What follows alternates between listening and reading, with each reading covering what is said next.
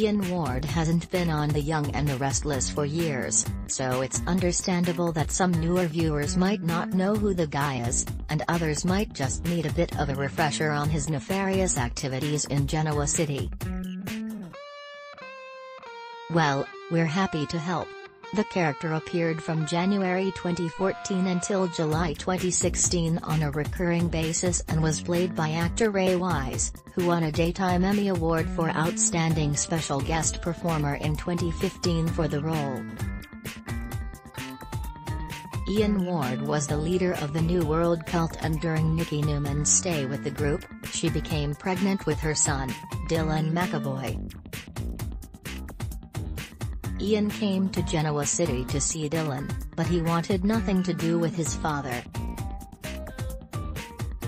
Posing as a life coach to get close to Summer Newman, Ian hoped to use her as leverage to force Nikki to pay him to leave town. This plan backfired and he was arrested for extortion.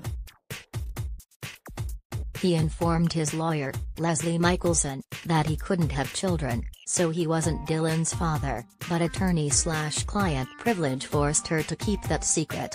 For a while, just being in the same room with Ian made Nikki's skin crawl. Sean Smith/JPStudios.com. Ian continued to torment Nikki and Dylan, so Victor Newman had some men beat him up. When Paul Williams was shot, Dylan discovered that they had the same rare blood type, and it was finally revealed that Paul was Dylan's real father. When Ian tried to sue Nikki for causing him emotional distress, she read from her diary in court about how he had abused and raped her, and the judge threw the case out. Mariah Copeland was also a former member of the cult, and Ian urged her to continue trying to forge a relationship with Sharon Newman. Suspicious, Nick Newman investigated and learned that Mariah was really the twin sister of Sharon's late daughter, Cassie Newman, and Ian had stolen the baby at birth. Ian kidnapped Mariah, drugged her and put her in a wedding dress so they could be married. When Ian disappeared, the evidence led to Dylan being arrested for his murder, but Paul and Nikki worked with their son to prove Ian was still alive. They lured Ian back to Genoa City and into a trap where he was finally arrested.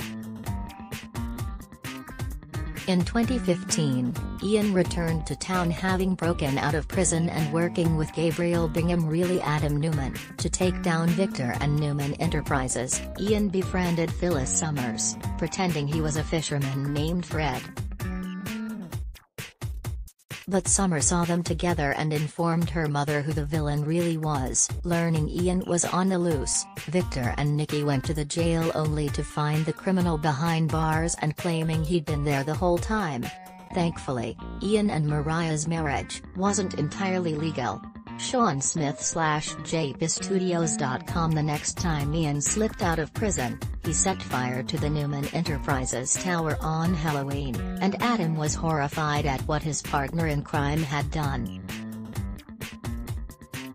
After a struggle, Ian was left for dead in the rubble but was rescued by Patty Williams. Victor and Phyllis tracked Ian down in a motel and forced Ian to stop the Paragon computer virus that was meant to destroy Newman Enterprises. As he was dragged away by federal agents, Ian warned this wasn't over.